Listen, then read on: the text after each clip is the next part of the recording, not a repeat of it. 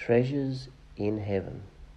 Do not lay up for yourselves treasures on earth, where moth and rust destroy, and where thieves break in and steal, but lay up for yourselves treasures in heaven, where neither moth nor rust destroys, and where thieves do not break in and steal. Matthew 6:19-20.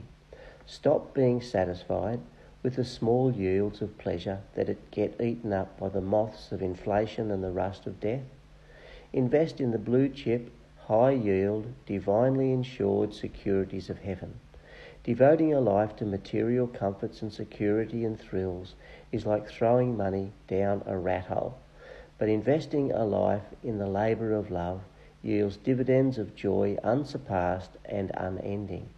Sell your possessions and give to the needy, and thus provide yourselves with money bags that do not grow old, with a treasure in the heavens that does not fail. Luke 12:33. This message is very good news. Come to Christ, in whose presence are fullness of joy and pleasures forevermore. Join us in the labour of love. For the Lord has spoken.